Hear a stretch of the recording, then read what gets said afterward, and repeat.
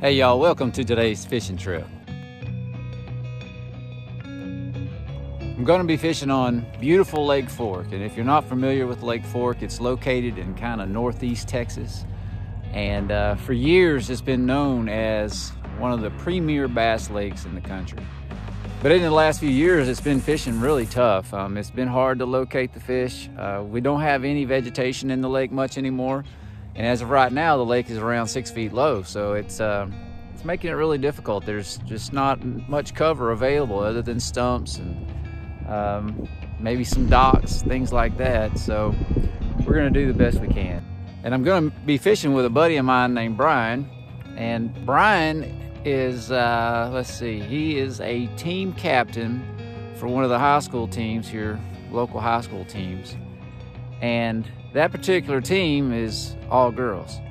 And it's the only one in the high school that they go to. It's the girls. I think that's the only two girls that are on the team.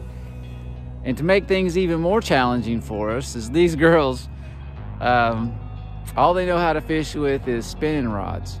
So every tournament they go to, they use a drop shot.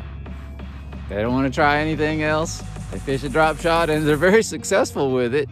And it doesn't matter what time of year it is. So we've got our work cut out for us. We're going to get out there and try to locate some fish for these girls to catch. And I'm going to be throwing multiple baits. I'm sure he will be too. But in the tournament, you can bet about 99% that these girls are just going to be using a drop shot. So we're going to see what we can do. I'm just standing around here waiting on Brian. He's late as usual. So I'm at the boat ramp. It's only 28 degrees. So, you know, I'm just sitting out here twiddling my thumbs waiting on him.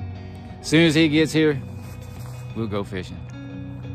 This will be the first time that I've been in Brian's boat. Looks like he got a new skeeter.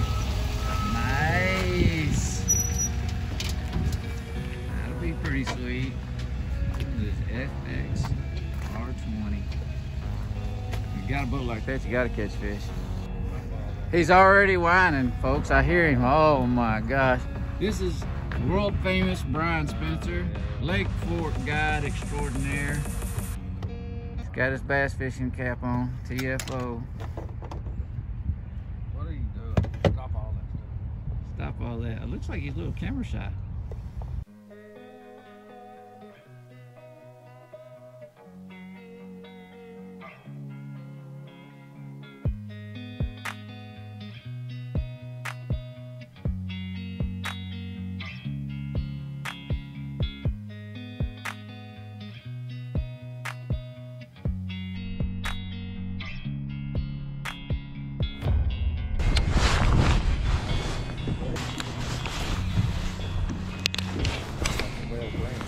We ain't been fishing but 6 hours and caught one, Brian, and don't have a picture of it.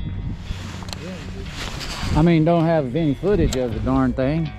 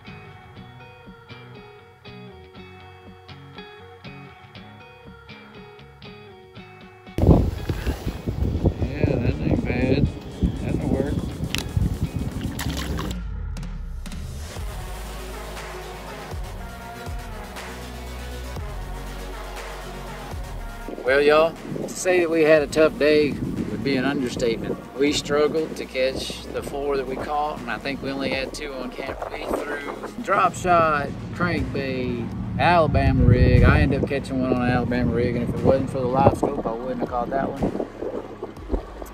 Brian caught a couple on a drop shot, which were the right size for his tournament, or his daughter's tournament.